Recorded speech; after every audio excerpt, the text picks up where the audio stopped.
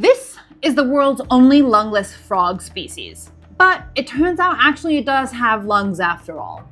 I wrote this story for New Scientist last year.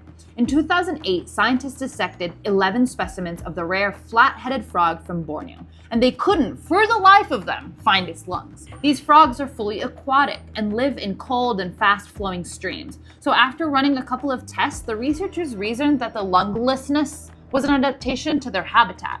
While breathing through their skin doesn't usually give amphibians enough oxygen to forgo lungs completely, this species was thought to be able to be the first frog getting its fix solely from the island's oxygen-rich rivers.